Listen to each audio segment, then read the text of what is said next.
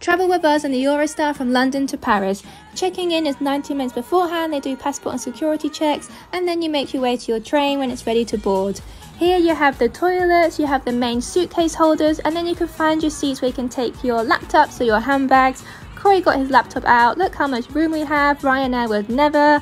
And look at those window views. The whole journey takes about 2 hours, and voila, we are in Paris. Any questions?